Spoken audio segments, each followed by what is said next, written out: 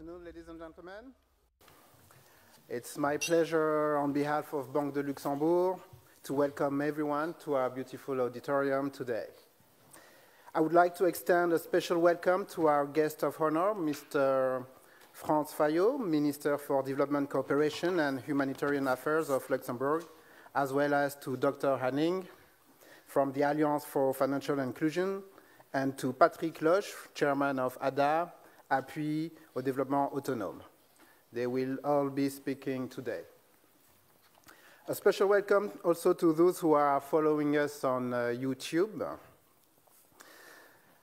After being confined for more than 2 years now, so to speak, even though Luxembourg fared relatively better, we are so excited to have you all here to participate in the 54th Midi de la Microfinance organized by the NGO ADA. Today's high-level panel will address the socio-economic integration of young people with innovative financing mechanisms and business skill training. Our distinguished speakers will also discuss the different challenges faced by women entrepreneurs in developing countries. But before leaving the floor to the panel, allow me to say a few words on Banque de Luxembourg and its implication in microfinance. For more than a decade now, we have been developing investment vehicles dedicated to microfinance and impact investing in general. Inclusive finance and gender equality in particular have always constituted the core of our investments in the microfinance industry. We've been funding entities such as FundBodem, Fundación Boliviana para el Desarrollo de la Mujer in Bolivia, the Kenya Women Finance Trust, or KWFT in Kenya, ProMujer in Latin America, and MBK in Indonesia. Those are some examples of MFIs targeting women exclusively. We also made it possible for our clients to meet practitioners from the industry and understand the real purpose of the investments at the bottom of the pyramid. Innovative mechanism mustn't take place only at the level of micro-entrepreneurs. In order for our clients to be able to take part to those impactful projects occurring sometimes in the least developed countries, we at Banque de Luxembourg had to develop the best solution possible that would allow the participation of investors from this part of the world in the generation of impact in the southern part of the planet, mitigating the risk doing so while maximizing the impact. Since our first investment in 2009, we have evolved in the solution we've been presenting our clients with. The latest being our first social bond, soon to be listed on the Luxembourg Green Exchange. But this isn't the topic of our gathering today. So let me thank you again for being here or online today. And without further ado, please welcome our panel's moderator, Mr. Gerhard Coetzee from CGAP. Thank you very much, Jean-Philippe Donge. We appreciate your kind words of introduction and the fact that the Banque de Luxembourg is hosting us here today. Good afternoon and welcome again to the 54th Midi de la Microfinance. And my name is Gerhard Coetzee. I work for the Consultative group to assist the poor. And in that job, I focus on the demand side, on the people that we are doing this for. So people is my passion. But it's not about me today. It's about these three gentlemen and the messages that they are going to bring to us. So firstly, 1 in every 3 persons across the world today is what we refer to as the youth, 15 to 34 years old. On my continent, Africa, we are going to have by 2050 the most young people that are employable in the world in one continent. So it brings great challenges. And to address those challenges of finding economic and social inclusion for the young people of the world, we have 3 distinguished panelists. And let me just remind you, before I introduce them, is that what we are going to ask them is each will give us a 4-minute introduction, and then after that, we are going to go to questions. Some questions that you've already sent us before, and some questions that we want them to address. And we are going to go slightly over 1 o'clock, slightly over 1 o'clock. So I know a lot of you will get nervous when we go over time, but slightly over 1 o'clock. And that brings me to introducing my panel. So firstly, I want to introduce Minister Franz Fayot, Minister for Development, Cooperation and Humanitarian Affairs of Luxembourg today, but he also has another hat, but we're not addressing that today. So Minister Fayot attended the Athénée de Luxembourg for school studies, then went on and studied at the a postgraduate diploma of advanced studies in corporate law. Now here I must call it a DEA, so people say it's important that I must say it's a DEA, at the very good university, Panthéon-Sorbonne in Paris in 1996. He has been in politics since a long time, 94, for the Luxembourg Socialist Workers' Party, and he was the chair of that party, chairman of that party, the last few years until February 2020, when he was called for duty in the joint government by 3 parties following a coalition. Long career in politics. As I said, he focused over his career on public finance, cultural policy, as well as social justice and policy issues. It makes you absolutely the person we want to listen to today, Mr. Fayot. And I heard him speak before. He doesn't know it, but when he was in Kigali in 21, speaking at SAM 21, I listened in from South Africa. So I look forward to listen to you again. Second speaker today is not you, Alfred, but Patrick Losch. And he studied in political economy in Bonn, project management after that, and held many positions in the automotive world before he decided he wants to make a contribution on his own, became a impact investor, started his passion for forestry in the form of the Forestry and Climate Change Fund, way before its time, and also serve on many boards. But what I like most about Patrick is that he farms today. He is a forester. He practices what he preaches. So great stuff. Thanks, Patrick. And then last but not least, a man I know for many years, Dr. Alfred Hannig. He is responsible for AFI. Not AFI today only, AFI since 2005. In the design of AFI, 2008, the start of AFI. So when you look at Alfred and you look at AFI, it's 2 sides of the same coin. But what is interesting about Alfred is that he is not only the public face of AFI, he really digs into managing, supporting, and guiding AFI for many, many years. And his CV says he takes an active role in championing the network's global policy leadership. We think the leader on all fronts in AFI. So, Alfred, very nice to see you here. I didn't mention that we met each other in 1998 in Kampala, Uganda. So that's where we go back to. But that is all on our panelists, and I really appreciate your time. I now turn to you for introductory remarks. Mr. Fayot, the floor is yours.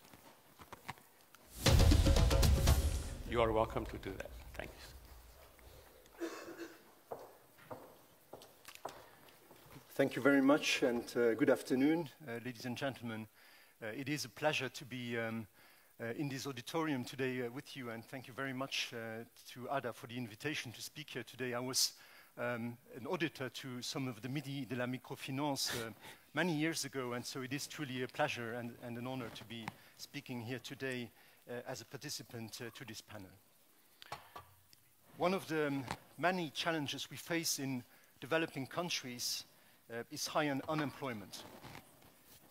High unemployment undermines the efforts we do to build a sound governance, but it also fuels insecurity and extremism in many of the countries in which we are active. We see that very keenly, in particular in the Sahel region, where as you know, which is our main target region of Luxembourg's development cooperation.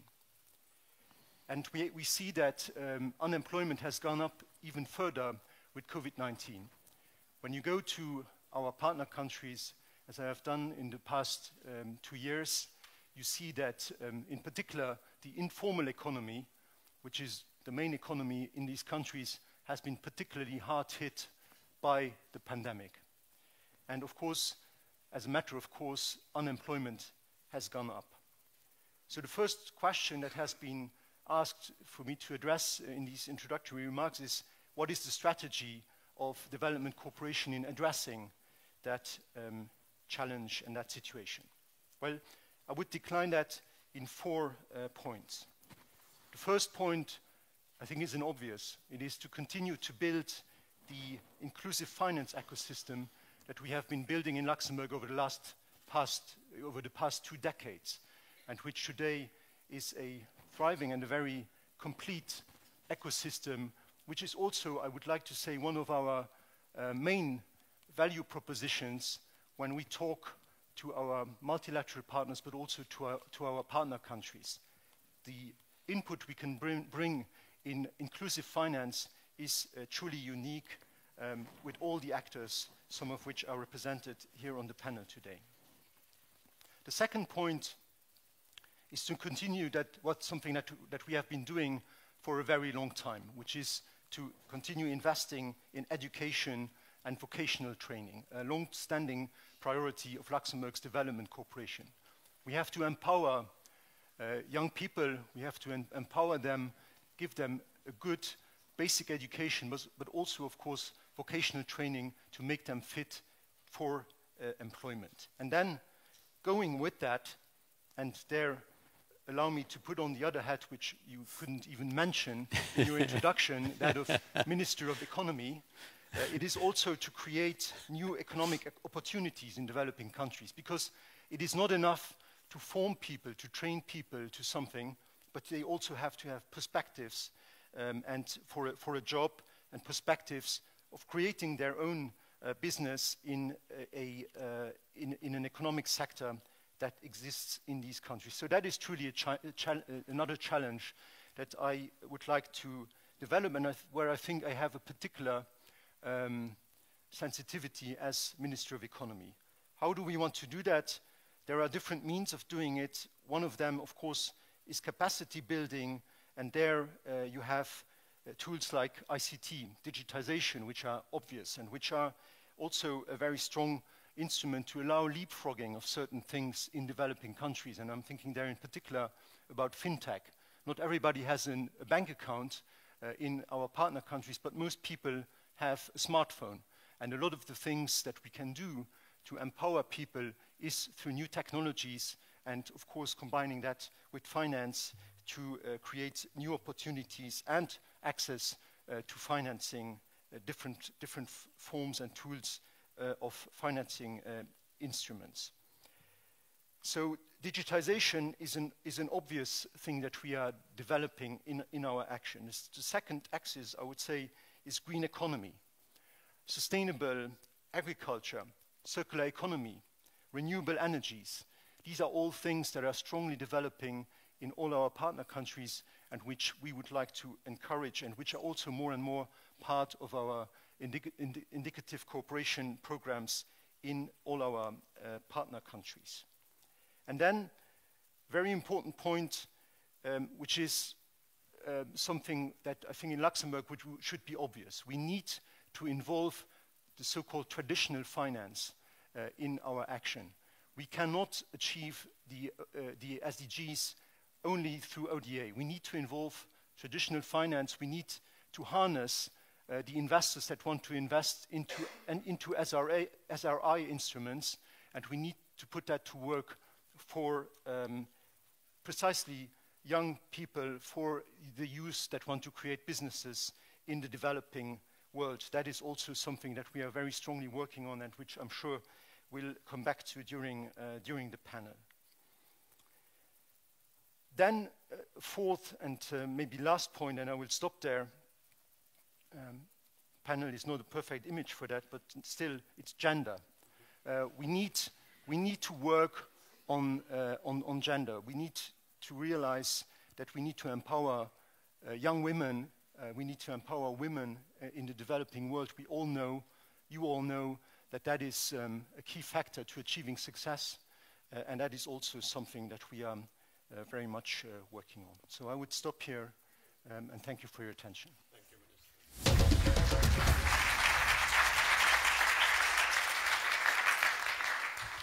So the Minister changed the topic, rightly so, to supporting young entrepreneurs, especially women in developing countries. And I think that is a very good intervention from your side, sir. Let us turn to the second speaker, the chairman of the ADA board, Patrick Losch. Thank you, Patrick. Thank you. We at ADA spent quite a lot of time the last years to rethink our strategy, considering the evolution of the world in these days. And we have now a new strategic plan we started to implement from this year on.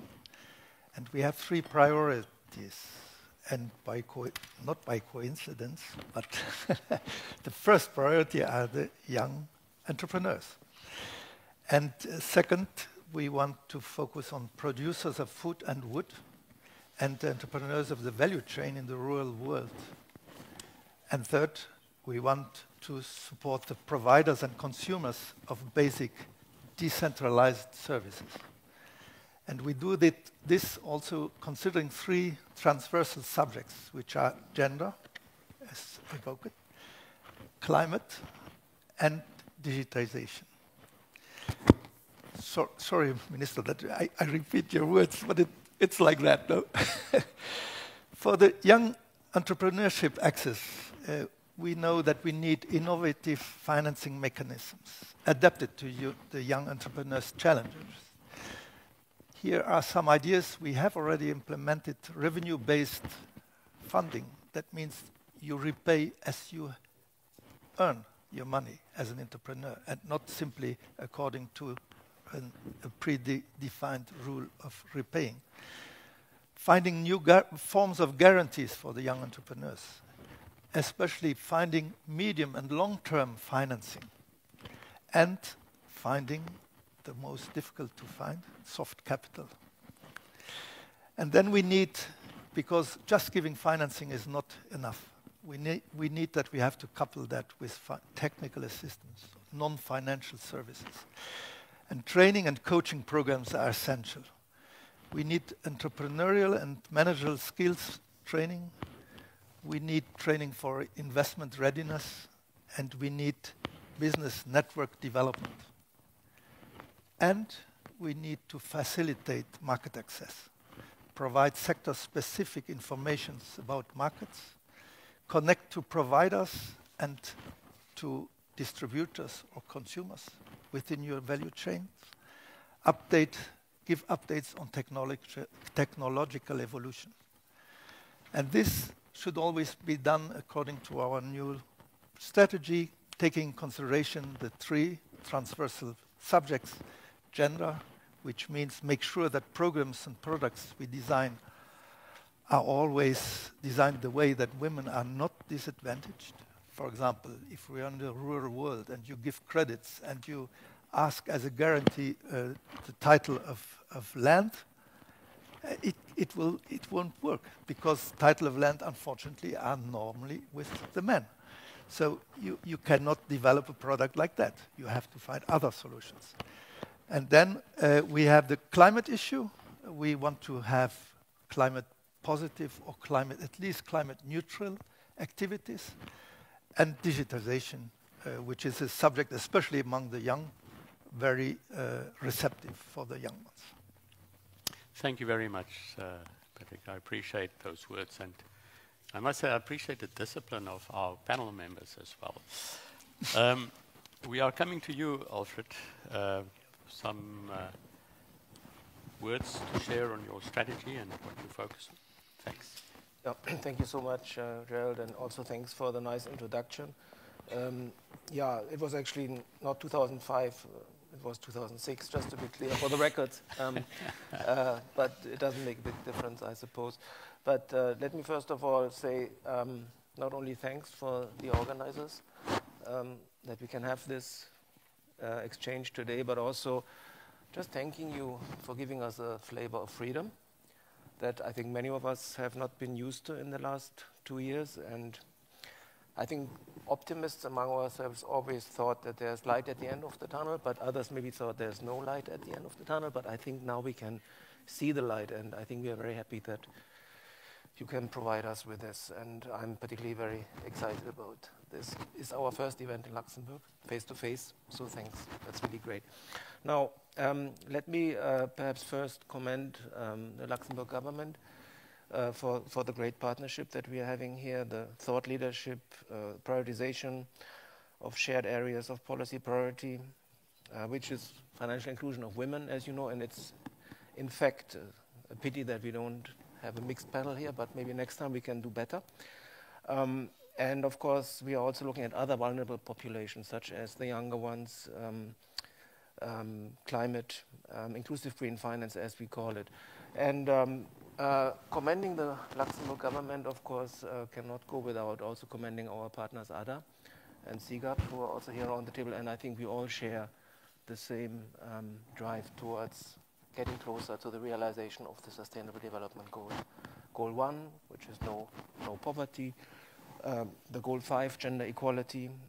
Goal 13, climate action, and Goal 17, partnership for goals. And I'm saying this because financial regulators in developing and emerging economies are more and more getting engaged and realizing these goals. And this is an interesting development because so many years ago, I think, Gerhard, you will remember, central banks were oftentimes very engaged in development issues, and they were actually blamed for that. And then the pendulum swung into the different direction, and they were just focusing on monetary and later on macroprudential. But now we do see a trend that central banks and other financial regulators again are looking after development issues. And we call it contemporary financial regulation because many of the regulators have actually started to incorporate gender issues, inclusive green finance, and even serving the younger populations into their mandates. And I think this is a great development, and I think we should keep this momentum. So I just wanted to say that we're on the same page here. Now, the AFI network has actually done quite a bit on the Sustainable Development Goals and the related areas. Normally, we work through commitments. So we have a couple of accords that we usually agree upon once a year. We couldn't do that since Kigali 2019. But we had a couple of milestones I just want to share. One was 2016 in Fiji, then our action plan. It's actually the commitment on narrowing down the gender gap in financial inclusion. But not only that, we're also looking into issues such as women leadership, women participation. And as you know, many of the central banks don't have female leaders. So we are actually also trying to build female leadership in these institutions so that we can have a more balanced management structure in these institutions as well. And of course, there are a couple of capacity building activities around that. But also on green, we have the Sharm el-Sheikh Accord, which calls for action for central banks on actually working on the lower ends of these markets to incorporate financial inclusion when we think about green finance. And then there was finally also the Kigali statement, which is a statement that really looks into those who are actually not attended, the forgotten ones maybe, the younger ones, forcibly displaced persons, again, women. But also we are looking increasingly into the elderly because we also want to make sure that those ones do not drop out of the system. So you can see there is a broad range of commitments where countries are coming together and where financial regulators are now taking action. Also on MSME finance, the Maputo Accord for Mozambique, also very important one. So I just wanted to share with you these broader frameworks, and hopefully we have a bit of time to talk also about now this topic, which is supporting young entrepreneurs in developing countries, which we, of course, we see from a regulator's perspective, which is also looking at the risks. Thank you. Thank you very much, Alfred. And I must say that this changing wind that we see where regulators are far more interested in these issues is something that we also observed, and we like to refer to us all working towards the same outcomes for people on the ground. Now, we have the lay of the land, what you are focusing on, but you have experience in your organizations, in your positions. So what I would like you to do is quickly, just around the table, tell us about the lessons of the past, maybe just one lesson, past work, and how that influences what you are going to do in the future on this topic. So let's start with you again, Minister, and then we change it around this time, then Alfred, and then Patrick, keeping you on your toes here. Yes, well, thank you. Maybe the first lesson that we have learned over the years is that innovative products and channels such as digital savings can be an effective means of increasing access and usage of financial services by women. Financial literacy is also an important skill to foster financial inclusion of the most vulnerable groups, including underserved women. Now, of course, there are a number of MFIs that have risen to this challenge. Patrick Losch has spoken about this in his introductory remark, but there is, of course, much more that needs to be done. We have last year adopted a new strategy on gender at Luxembourg Development Corporation, which is a transversal, horizontal strategy, and which, of course, also includes the finances and everything we do in inclusive finance. So this is really something that very much spans all our actions, and also involves looking at all these problems through the gender lens, as Patrick pointed out, making sure that we don't, there also we adhere to the do no harm principle, and that we make sure that all these instruments that we are promoting also work for women. Another aspect is technical assistance and capacity building. As was said before, you cannot just provide finance. There is also an aspect of financial literacy, financial education that goes with it, to make sure that women know how to use the instruments that are provided to them in a very specific context. And there again, one example was given of financing in the developing world. So that is another important point. And there, an example is partners such as AFI, which is represented here by Dr. Hannig, where we have a common understanding that there is a need to have an overarching gender lens approach. And it is good to hear that you are assisting regulators in identifying gender-specific policy gaps and addressing them with innovative, smart policy solutions. We also support CGAP, who has a vision for gender equity and financial inclusion, and which, and I'm happy that we are going to sign a new agreement in October this year.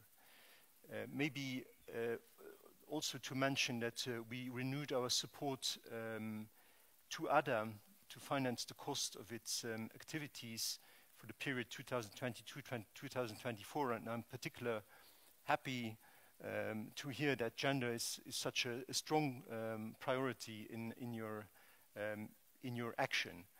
And then we are doing also putting the subject on the forefront of our coming initiatives.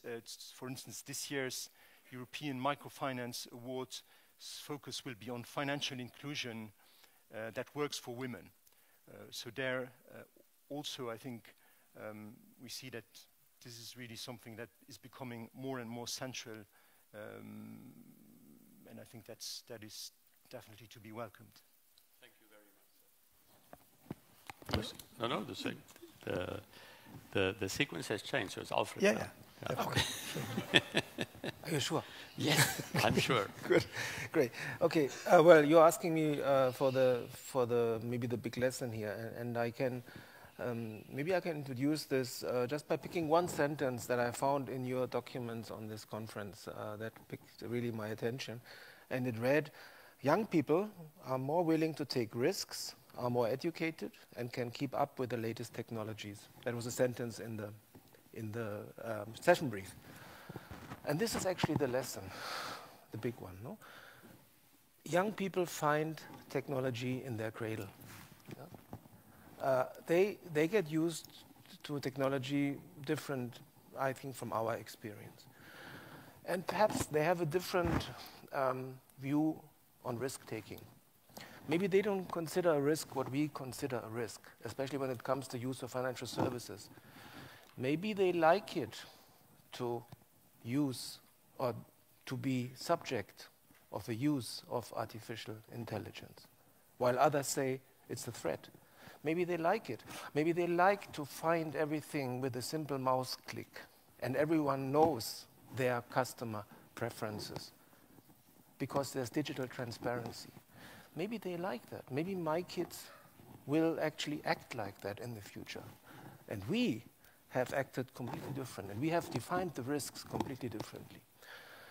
And this has an important impact, and I think you said you talk about people, yeah, on the demand side. And I think that is where behavioral economics comes in, and where we look at the behavioral patterns of the younger ones when it comes to the use of financial services. And I think this is an extremely important point, because the financial services now are not coming from places like Luxembourg, I can say, for these younger people, in this sense, because there are online platforms, there are crowdfunding platforms. They find a lot of NBFIs, non-bank financial institutions, to serve their needs. Who regulates these ones? It's often not the traditional regulator. There's an impact on the financial industry, but there's also an impact on the regulatory architecture. For example, in Malaysia, we have a good example here. The Security Commission is actually now looking after P2P crowdfunding platforms, no longer the central bank. So that's an interesting change. And I think these lessons keep us busy, and that now encourages us to produce regulatory responses that are tailored to the needs of these younger people who actually have a different risk perspective. I think this is a very important point I wanted to make. And there are examples we can share, again, from developing economies and emerging countries, how they are dealing with these new challenges. That's a really interesting discussion for the future, and I think it will keep us busy way beyond our time in these institutions. Yes, so at ADA, we have since 2004 already experience in financing young entrepreneurs. And what we learned from that is a bit brutally said, is that offering microcredits to young people has proven to be pertinent but not sufficient. No? Maybe you can say it allows people or young people to survive, but definitely not enough to develop themselves into entrepreneurs. So taking this in mind is why is it like that? First, MFIs are limited with the amount of money and limited in the time frame, the duration they offer as credits. You can finance working capital, but definitely you can't finance investments.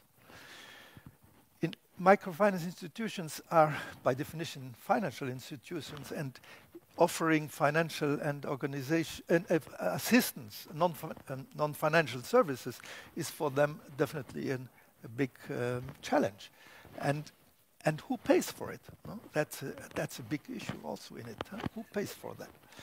And then another very important point is that we try to address as many as possible young people, people finishing their school or people wanting to start their business.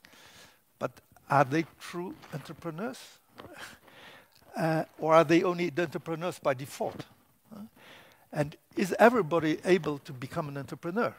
You have to be aware of this. The good news is that many more people than we have today could be entrepreneurs, but the bad news in that sense is not everybody can become an entrepreneur. And then we have also a good news for the gender subject is that the main, the crucial elements to become a good entrepreneur are not culturally or are not defined by the formal structure of your environment, but they are more personal elements: talent, passion, dedication. And these are elements, these are talents you find as well, maybe even more often among women than among men. So these are really the points which matter to become an entrepreneur. And in that lesson learned, we try to find, or we found that in the ecosystem out in the south, we have this new concept of incubators or of accelerators. So these are, they are working in a startup logic. They are totally in the different world. No? They are chasing the unicorns, but producing a lot of waste. No? Waste is kind of human waste, no? Because they have many candidates, and they train them, and at the end of the day, the winner takes it all. No? It's only one who gets the prize money. And all the others have done all the programs of training, but nobody gives them financing. And they are perhaps not the best of the cohort, but they are definitely not bad. And here comes an interesting point that we thought that maybe it is a very good way to get into financing young entrepreneurs is taking advantage of this work being done by the incubators or accelerators, having pre-selected the right people, having offered them very well done training, which is being subsidized, by the way, from other sources than the microfinance industry, and then step in to offer the appropriate financing for these people and really allow for the development of true entrepreneurs who, at the end of the day, can also employ the others who are not able to become entrepreneurs. It's sort of surfing the same wave. Yeah, trying to combine. No, trying to combine and have... I think something to dig deeper into. Mm-hmm. But for now, you mentioned something that is slightly worrying, because we often see, let's get young people involved, let's focus on them, let's integrate them. You used the word integration several times. But what is needed to strike the right balance between financially supporting young entrepreneurs in emerging markets against saddling them with debt they might never be able to repay? And why don't we just start there and we work our way back here to the minister last? Yeah, definitely this is, anyway, it should be the first preoccupation of whoever is in microfinance is to avoid over-indebtedness. And especially in this area, where it is obvious, entrepreneurship is with higher risk than whatever other activity. We know it. It's like that. So this higher risk has to be addressed. And we have to find solutions how to avoid that we destroy a person just because he failed. And maybe it was not his fault that he failed, because maybe there were some situations which led him to that point. And it's absolutely right that we should never design a product in a way that at the end of the day, the person who has the courage to become an entrepreneur is not having the Damocles sword above or the cord around the neck all the time. He is out there. And we have to be innovative and find the right solutions for it. And there comes back to the element I called before, like soft capital. So we have to find the way how to get into this impact financing mood or impact financing wave and get out from there the necessary capital to keep this risk at a reasonable level for the entrepreneurs in the South.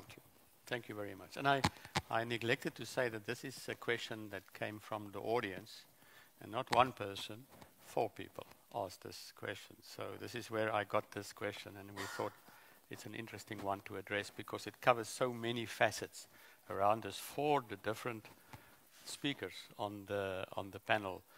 Alfred? From my side, as I said, there are a couple of examples that we can quote how regulators are actually responding to these challenges. And I think one point that also comes through what you are saying, I just discussed this morning with one of my colleagues, it's actually the first 18 months, no? In a young business that is so important, where you need support, where you need even the non-financial support that you mentioned, but also perhaps a solid provision of financial services during that time. And we know that many of the startups actually drop out after 18 months, and only a few can make it. So I think it's very important that the regulatory responses are designed in a way that there is solidity in these markets, that these young entrepreneurs actually can make it. But I think one answer to the solution, again, I think lies on the demand side.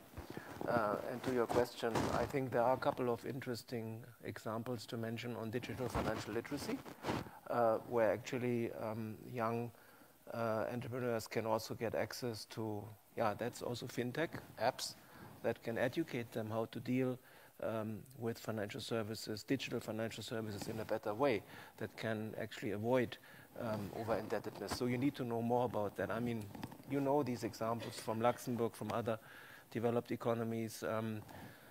When I go to Northern Europe, like Finland or Sweden, where you actually can't buy a coffee with cash any longer, you need a card. Even when you go to a restroom, you need to put your credit card. It's quite incredible. And of course, these countries have also come forward with interesting approaches. But we also have in our network quite a number of approaches on digital literacy. For example, Egypt, Nile Entrepreneurs is one of the examples where they, together with the university, have actually prepared a program for young entrepreneurs to better understand how to avoid issues such as over-indebtedness. So I think this is very important, and I think this is definitely the future. There's more to come. Yeah. Is there some final words on this question? Yeah, well, I think I have to be very humble here on this. I think it's definitely it's quite a technical question, and I think while we can provide general responses, you really need to get on the ground to get the right responses to this. I think it's very important that one takes into consideration the local context, but also the socio-cultural context of each place and of the local entrepreneurs. And maybe it would be better to have some young female entrepreneurs sitting up here to answer that question from all the different regions in the world where we are active. Obviously, we are listening to what our partners tell us, other MFIs. Every time I'm in one of our partner countries, and when we visit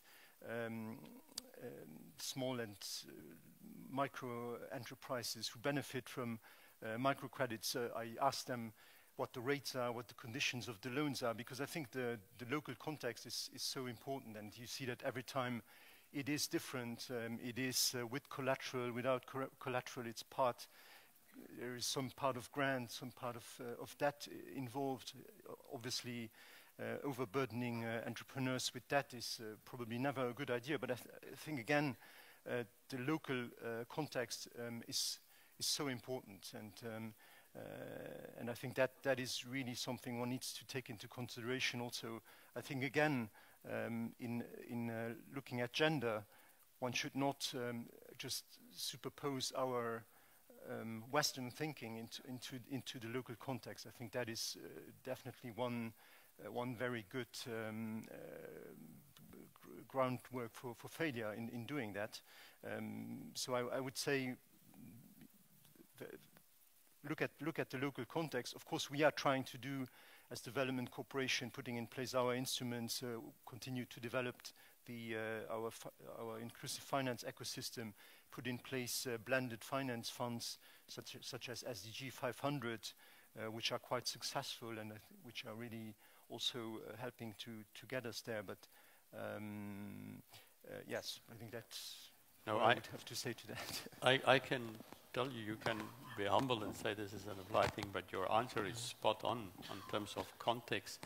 And the one word that we haven't used, but that were implied here, is how do we break down the norms, the gendered social norms in those areas, the rules that society makes in those areas to get more women involved and participative, but also with that approach of responsibility that we should have in terms of not causing over-indebtedness, etc. Now, we are very short on time, but there are 3 more questions that I really want our panel to quickly address. And maybe if you have a final sort of statement, please use the time for that as well. And I'm going to start with you, Minister. And this is also questions from the audience that they sent to us beforehand. Many programs exist for youth entrepreneurship in developing countries. How does the strategic priority of Luxembourg and the global microfinance sector manifest itself? But I think the emphasis here is on where do you fit in and add value as Luxembourg? Well, as I said in my introduction, what I see is that people are quite impressed by what we have created here. We have an inclusive finance ecosystem that includes microfinance, includes microinsurance, includes regulatory issues. We have a green stock exchange that more and more lists socially responsible bonds. We have a more traditional banking sector which is getting there, and I think there is increased appetite among investors for SRI instruments, ESG-based instruments, investments, and I think all this together, I think is quite unique.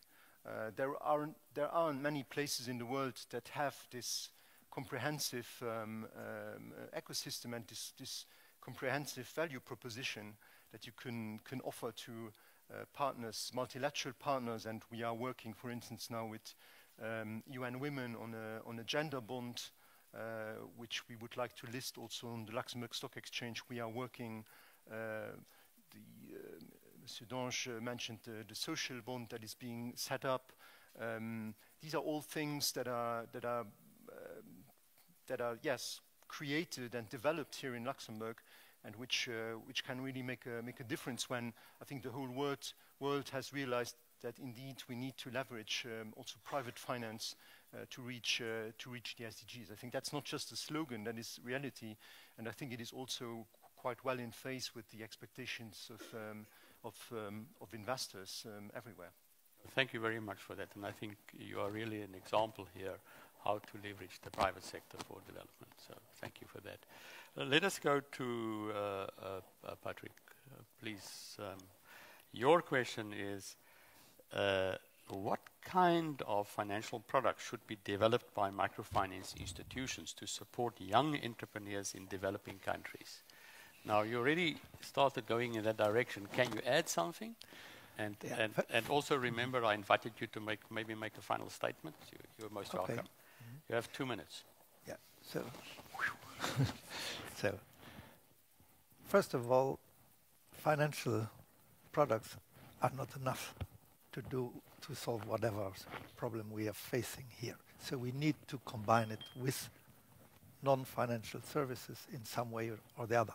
And the main issues we need, as we concentrated before our efforts on the MFIs, today we have to concentrate our efforts on the cooperation, on the links between FMIs and other organizations, other institutions which are there, which are on the other hand, which have capacities for training, have capacities for support and technology and whatever, but who are lacking the financing. So it is a win-win situation. And we see when we talk about the gender issue, we see that there, for example, in Senegal, there's a women investment club we can work with. In Central America, there's a regional women's entrepreneurship program, which has also been supported by Luxembourg, by the way. And we can work with this. And then we see also a very interesting element is that some incubators have a strategic focus on entrepreneurship related to the environment. No? And here comes our subjects as agroecology or the activities in the food and wood value chain, circular economy. All these elements are being supported here. And we can organize this, no? So that financing is being used for something purposeful. And it not for the financing by itself, but for the solution, for what it is being done, used for. So that is, I think, the very, very most important element I would take. And just to add, also, for example, the decentralized basic services, which are linked to the circular economy, are perfectly fitting into this. And so we get a real beautiful all-in package. Yeah, and the fact that you emphasize partnerships is very important, because I've heard it quite often here. Alfred, the last word is yours. 2-3 minutes. Mm-hmm. And the question is, how do policymakers and regulators in developing and emerging markets view their role in advancing the financial inclusion of young people? Now, you've already started on the path of telling us that there's a change, but maybe a little bit more, and what kind of instruments? Yeah. Okay, now 2 minutes. So, let's not waste the time, but no, there are various ways that we are observing. I can just pick the 4 examples. One that we see increasingly is that regulators now also collect not only sex disaggregated data, but also age disaggregated data when it comes to the development of national strategies. So really segmenting what you're looking for and better understanding the people out there by actually collecting the right data. That's one.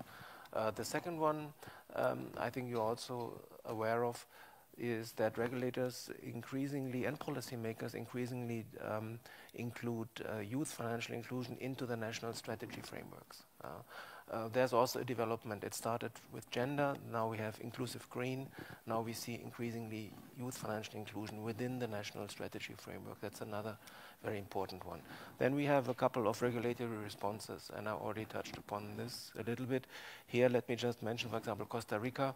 They have a movable collateral registry now, mandated by law, where actually also immovable collateral can be registered, which is, of course, a big help for those ones who cannot provide traditional collateral. So here the regulator has also provided a solution to the market. And then finally, you mentioned partnerships. Basically, the partnership, public-private partnerships between regulators and private sector, especially when it comes to these fintech solutions for digital financial literacy and others. So these are 4 that I would say. For the final word, I mean, from the experience that we are privileged to gain, from the countries out there, I think it is important, and I think I come back to your point on the context. Yeah, we always have to see the local context, and I would go a bit further and say we need actually local solutions for the global challenges. It's actually not the other way around. So I think we're learning so much about all the knowledge that is scattered in pockets around the globe that we need to mobilize this knowledge, bring it together, and then make it available for those ones who would like to adapt it and then adopt it in their own context. And I think this is where, question on Luxembourg, where I think we are very happy to be here as well, because there's global convergence around these issues, yeah? Like on the challenges, but also on the solutions. It is no longer just the North or the South or the poor or the rich who have the solutions. They're everywhere. And we actually have to bring them together and make it available for others. And that is where the convergence calls for everyone to come together. And I think that's where the Luxembourg ecosystem also can play a great role. Thank you. Thank you very much. Powerful final words. And I must tell you that I really, really enjoyed this. I feel we should make it, and I don't know what the French is for, evening of microfinance, because it can be longer and more discussion, because I see a lot of discussion is still possible, and the audience also want to engage, but luckily we have a little function afterwards where you're all invited to, so that we can engage. But I want to make a couple of sort of points that just sort of emanated from what you were saying. The focus on women, very important here. Integration of people into the socio-economic environment, but in society. Understanding people, understanding the local context, but understanding young people, not seeing them as an amorphous mess, but looking at the profiles and see what do we have to do and co-create with them to solve these problems, to meet these challenges. You mentioned innovative mechanisms, adapted to, bespoke designed. Well, I added bespoke design, but that's fine. And then digital focus, tremendous focus on digital technology. But we also have to be careful that we don't leave people behind because they don't have access to that technology and the means. I know in your policies you say a lot about SMEs and agriculture, and that I picked up as well when reading through. Climate change as a challenge that we all have to face, all came through the green investment instruments, mentioning it as something that we have to consider. And then finally, partnerships, linking institutions, the power of the future, as alone we cannot achieve much. So I thank you from the bottom of my heart for this. It was absolutely worth every minute coming to here from Paris and facilitating this. So really, really thank you. I also want to thank you, thanks the Luxembourg Directorate for Development Cooperation, the people who worked on making this happen, together with ADA, together with Infini, Luxembourg, really a great initiative, the Midi, and getting this together. And I also want to thank people on the ADA Live YouTube channel that sort of dialed in and said, I want to listen to this today. But lastly, I want to thank the audience. You have been a patient, attentive audience. Thank you for your questions. Today we didn't go in live audience questions because we wanted to control this in 1 hour, but now you have your chance afterwards. So you are most welcome to join us outside for a light function. Thank you very much, everybody.